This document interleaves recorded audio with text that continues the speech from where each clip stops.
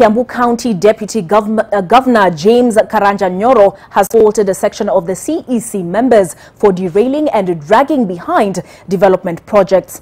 The Deputy Governor said that he would name and shame the CECMs who are plotting against his mandate as the acting governor.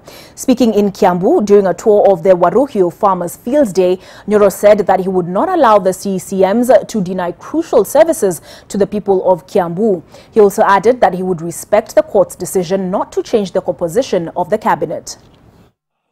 Tukoje ati kwa sababu mtu atarudi na hatujui atarudi lini.